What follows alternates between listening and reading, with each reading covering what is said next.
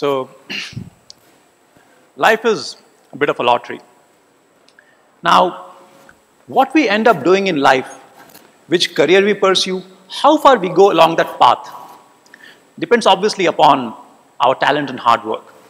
But it also depends upon things we do not control. So as an example, which family are you born in? How wealthy it is, what caste, what religion. Right? But these are things that we understand reasonably well. There is one more factor which we often overlook, and it plays a very, very critical role, which is whether you're born or raised in a city or in a small town or in a village. Depending upon where you're born and where you live, right, that determines to some extent what you end up doing in life. And this is a kind of a lottery.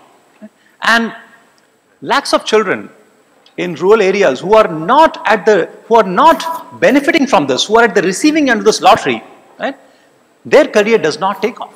All their talent just dies. And this lottery of life is what I'm going to talk about today, right? And I want to talk about how it has influenced my career and why we should do something about it. I was born in a very modest family of limited means. My father was a soldier in the armed forces. And my parents come from a very backward, a very rural village in eastern UP, which is where I was born in my father's family house. Now, because my father joined the armed forces, we could come out of that environment and could actually see the world and got an exposure to things outside. Now, when I was a kid, like really small, I did not have any talent. I was extremely shy. I was not very good in sports. So when all the other kids would be kind of running around and playing, I would be standing in a corner hoping that nobody comes and sees me, right? And obviously my parents didn't like that. So they wanted me to be like really active, run around and do stuff, and that didn't happen. So they would buy me a cricket kit or football, hoping that I would go and play. No, nothing. So it didn't seem very promising, and that's how life was until I reached class 5. And it so happened that I topped my class that year. Now suddenly, somebody who felt like, good for nothing, now I was good for something. So there was one thing which I thought I was good at, studies. Now all of us, deep down, all of us want to be somebody special, right? So for me, studies became that thing, that something, which gave me the license to be special, which made me feel a little different from everybody else. And I latched onto it. And my ambition as a kid was to become an engineer, which is fine. But the problem was, in my whole extended family, relatives, anybody, acquaintances, I did not know anybody who was a doctor or an engineer, or for that matter, anybody accomplished academically. In fact, there were hardly any college graduates. So I was, at that point, my father was posted in Assam. So we were in a very, very remote place. And when I went from class 8th to class 9th, at that time, my father got posted to Allahabad. Now, this one small thing ended up changing my life. I'll show you how. So when I was in Allahabad, in class 11th, 2 first-year students from IIT Kanpur came to my school. So they were having a vacation, and they came to the class and gave a talk. And they told us about IITs, about IITJ entrance, and what a wonderful place it is, and kind of interesting stories, anecdotes. And we were all like fired up, right? And then I kind of thought, okay, so I want to go to an IIT. Now, so what did I do? So I said, okay, let me just go and buy a book. So I bought a book which had previous year's IITJ question papers. I'm sure many of you must have seen that. Right? Now, I started going through all the problems, and because I was a class topper, I was able to solve all the problems. I'm just kidding. I could not put my pen on paper. There wasn't a single problem, right, that I could get started on despite being the so-called class topper. So now this was a big jolt. Right? On top of that, in the school I was in last 15, 20 years, in fact, as far back as people could remember, there wasn't one single person who had been to an IIT. On top of that, India being India, you have neighbors, right? And they'll keep telling you what you can and what you cannot do, and they kind of tell you, it's not going to happen, right? But the advantage was I was in Allahabad, which was a kind of a center for test preparation, entrance exams, etc. So it was not very hard to get information about, what books to use, how to prepare, and there was reasonably good coaching support. With all of that, I got into it, and I slogged for 1 year, and then I made it to IIT Kanpur, and I joined electrical engineering branch. Now, this photograph shows my last year at IIT, and as you can see, we're all very happy. These are my wingmates. I'm happy because, it's kind of over, right? Now, I would like to claim that I got into IIT because of my innate talent and hard work and smartness, but that's not totally true.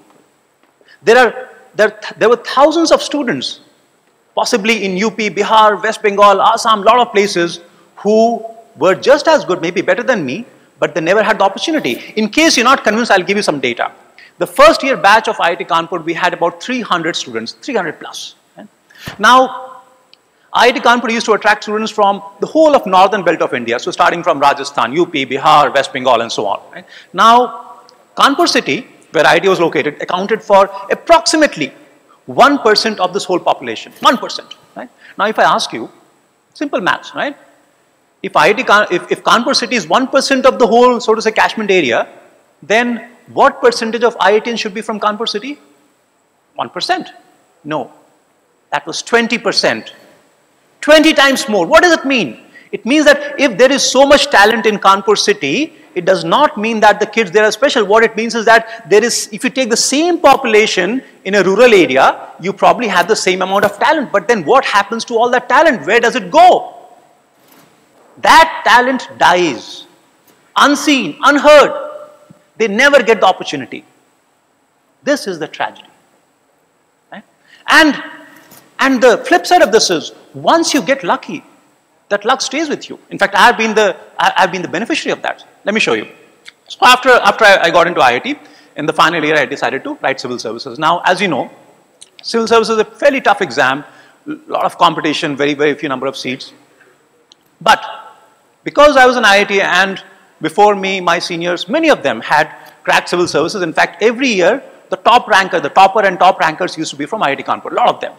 So when I saw those guys, I was like, okay, this guy can do it. He also went through the same selection process. He had the same education, right? If he can do it, I can do it, right? And that gave me a lot of confidence and self-belief. And once you have confidence, half the battle is won right there. On top of that, I could easily figure out, okay, how to prepare. So which topic to focus on, which books to use, how to go about it. So with all that know-how and that confidence, I dived into it. And obviously a slog for 6 to 8 months. And right after my BTech, I wrote the exam and I got into IPS. I was assigned to Kerala cadre. And so this is one of the photographs from my stint as the Trivandrum Police Commissioner. Now, I had a wonderful stint in the IPS, so nothing to complain about. I'm really very, I would say, again, very, very lucky. When I was still hardly like in my late 20s, I became the police commissioner in Trivandrum city, and initially it was an exciting job. A lot of new things. So having to handle law and order disturbances, crowd control, VIP securities, everything was new, everything was challenging. But slowly, you do the thing first time, it's great. Second time, kind of, it's a little monotonous. Then gradually the excitement started going down. It started to become more and more boring. Right? And at some point, I felt that I was not enjoying it. Now, imagine I'm 30 years old and I'm having a full-blown midlife crisis, right? What do? If I can stay on, obviously, don't get me wrong, IPS was a great career. I would have become a DGP guaranteed, like 100% with all my batchmates. You're well taken care of, it's very well respected. It's probably one of the most secure jobs in this country. But then the question is, do I go for job security or do I go for self-expression? Do I go for something that is going to excite me, make me energized? Against the advice of every single person, I decided to resign from the IPS and go for an MBA.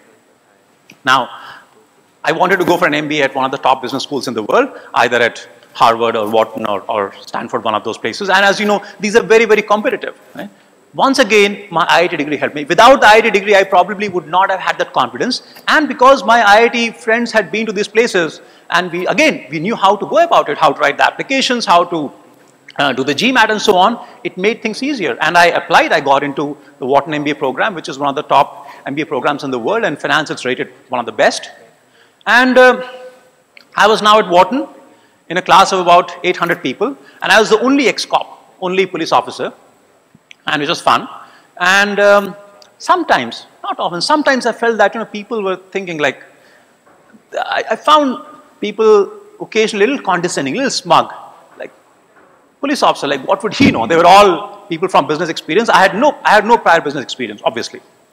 So then I told, whenever I used to feel, I used to tell myself, let me prove it to myself, right? That I can do something. So I, again, for next 2 years, I slogged really, really hard, right? And when the MBA program got over, I was in the top 5% of the class, and I was a Palmer Scholar, a top honors distinction awarded to people who are in that 5% bracket.